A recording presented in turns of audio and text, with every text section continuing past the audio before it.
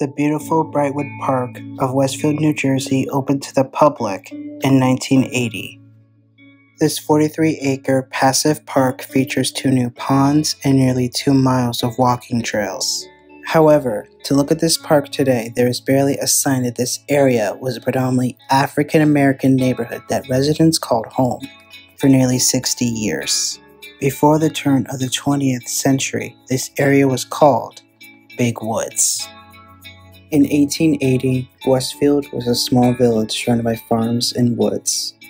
It had a population of 2,200 residents. 94 were African Americans.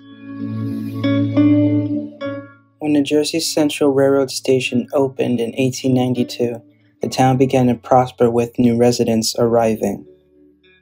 By 1900, the town's population had doubled in size.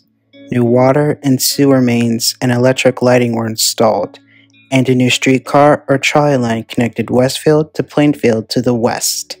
The trolley line passed within 2 blocks of the future neighborhood. Between 1900 and 1905, several real estate businesses subdivided the future Brightwood Park site into 340 small residential lots. Each subdivision had an attractive title such as Prospect Heights, Westfield Manor, Washington Heights, and Scandia Heights. Most lots were 25 feet by 100 feet in size.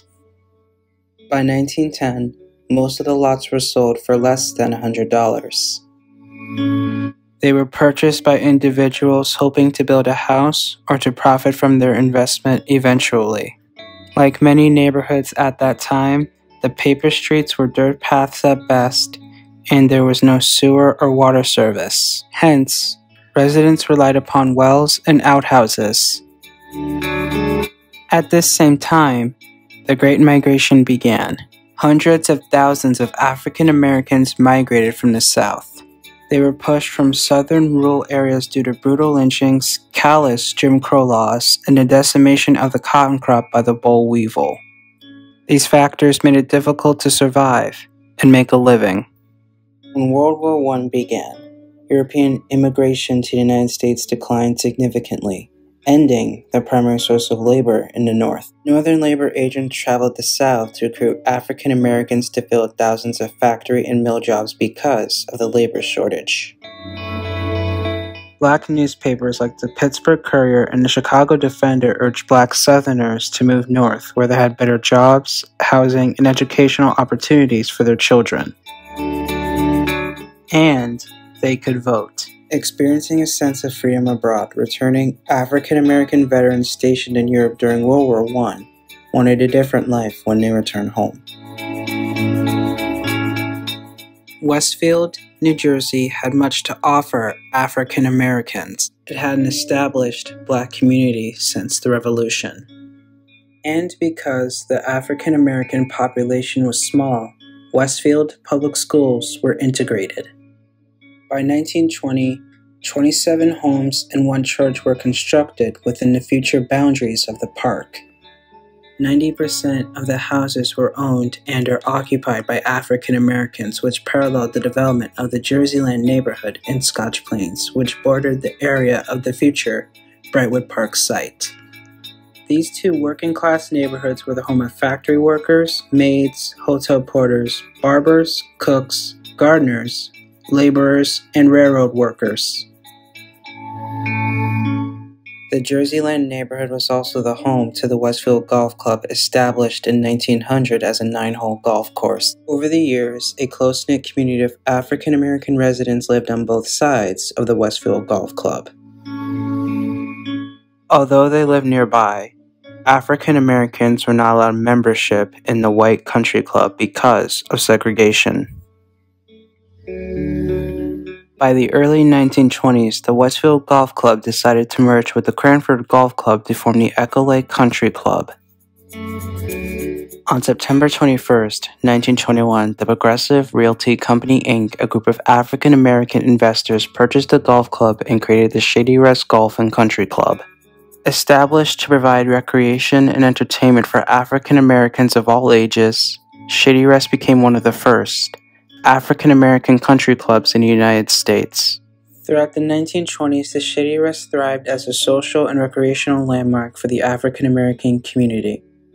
In November of 1922, the NAACP's The Crisis noted that the Shitty Rest Country Club had over 200 members. In May of the following year, 10,000 African Americans gathered to hear a speech by W.E.B. Du Bois. With the Wall Street crash of October 1929, businesses closed their doors, factories shut down, and banks failed. This event began the Great Depression.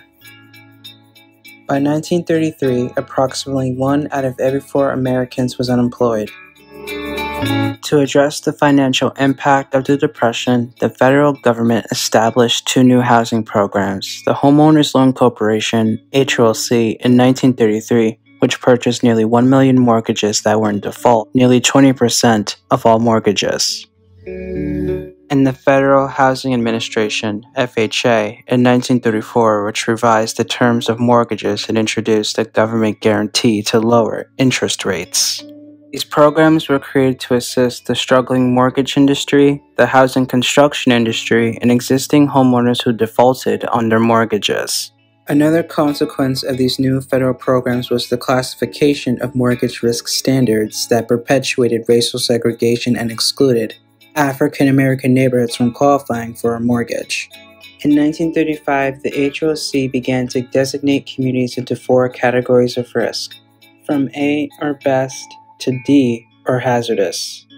The Jerseyland community in Scotch Plains and the future Brightwood Park site in Westfield were in the same D-rated area denoted in maps in red, hence the term redlining. The impact of these federal housing programs prevented current or prospective property owners in these neighborhoods from qualifying for a mortgage. By 1940, the Big Woods neighborhood was surrounded by new development with paved roads, water, and sewer mains to support indoor plumbing. In contrast, the 25 homes on Liberty Street, Fanwood Avenue, Netherwood Avenue, and Smith Street had rutted dirt paths for roads, wells for water, and outhouses for sanitation. Perhaps the saddest irony of the differences in the service to the Big Woods neighborhood to others nearby is that the Plainfield Union Water Company installed new water transmission mains on Netherwood Avenue and on Liberty Street in the 1940s and 50s directly in front of many of the residents' homes. Yet the homes in the Big Woods never received water service. In 1942, the president of the Westfield Board of Realtors announced at its annual convention that they intend to conduct and present a survey to the town council, focused on the twilight or blighted area of Westfield, mirroring the federal government neighborhood ranking system used by HLC for the Big Woods neighborhood. In 1943, the Board of Realtors produced a report to the town council, including photographs of every home in the Big Woods neighborhood and the small, mostly African American neighborhood on the north side of Prospect Street. The Board of Realtors recommended that these 2 African American neighborhoods be rezoned and replaced with garden apartments.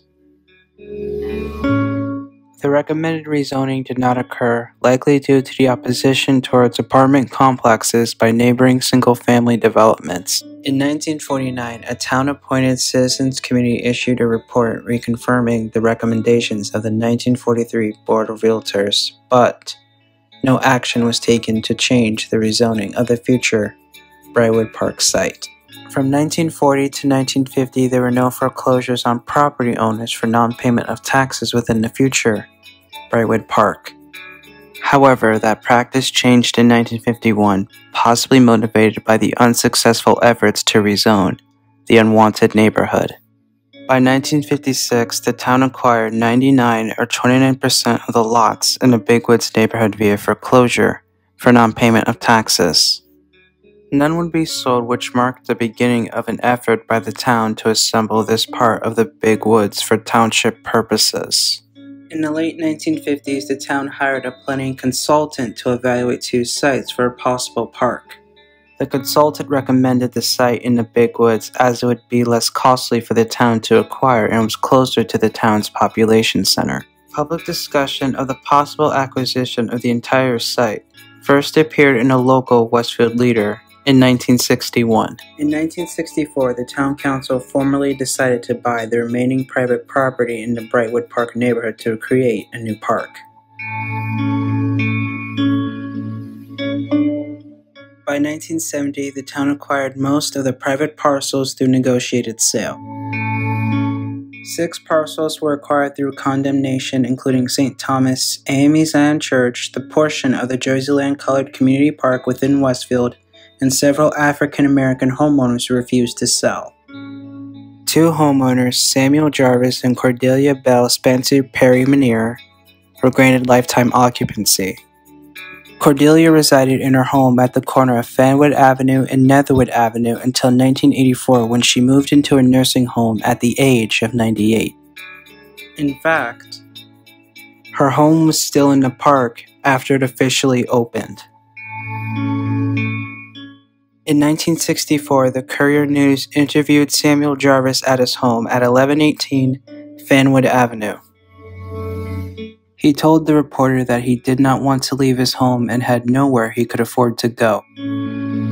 Mr. Jarvis, a World War I veteran, sold his home to the town in 1968 for $4,000. The house had been in his family since 1907. Today you can stroll through Brightwood Park in Westfield and see the steps and/or foundations of the church and some of the former homes of the people who lived there.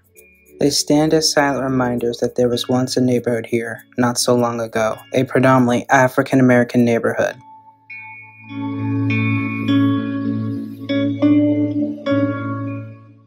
In a future production, we will explore the stories of these residents. Their stories illustrate a troubling time in our country's history, when the American dream, that by hard work a person would have the opportunity to marry, own a home, and raise a family, was not permitted to all people.